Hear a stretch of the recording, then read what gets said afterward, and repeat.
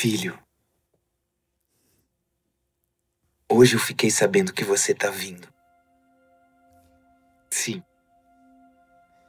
Daqui a mais ou menos 8 meses, a gente vai se conhecer.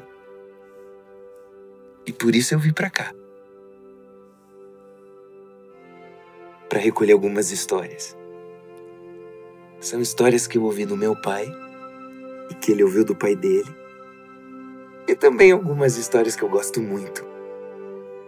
Todas são histórias de crianças com muito talento.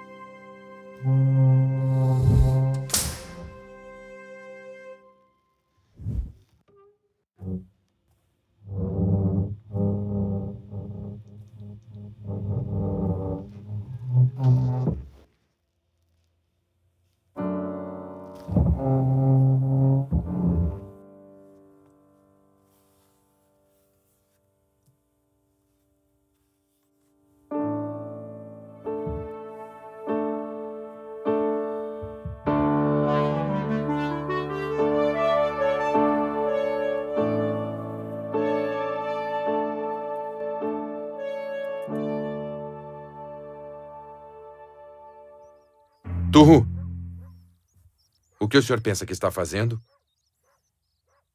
Pegando meu clarinete. É que eu... O que é que você quer com isso? Tocar, pai. Como assim tocar? Você nunca tocou um instrumento. Mas eu posso aprender.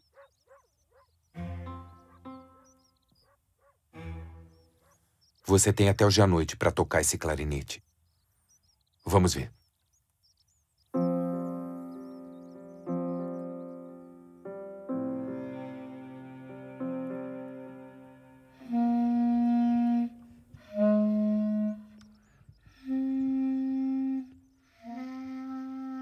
No tempo de Turru, tudo era muito diferente.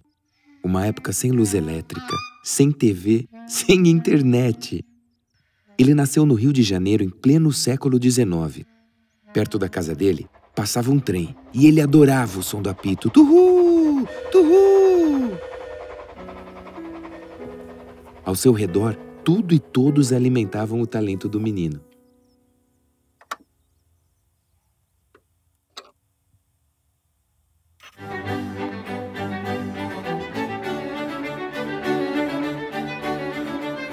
Tia Fifinha!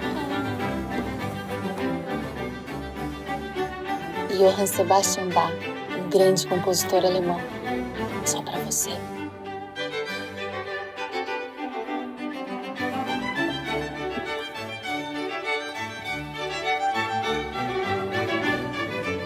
Turru não tinha preconceitos, gostava de tudo que ouvia.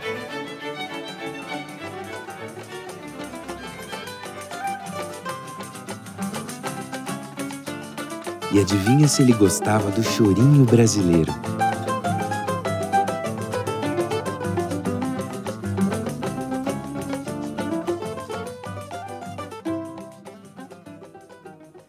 Sabe, filho?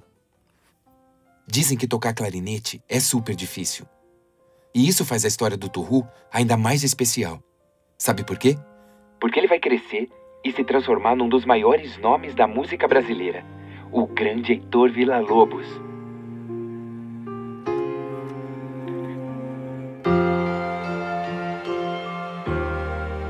Essa é a primeira história que eu vou te contar. Depois virão outras, de crianças tão talentosas que se transformaram em brasileiros extraordinários. Ao final daquele dia, a surpresa de seu Raul.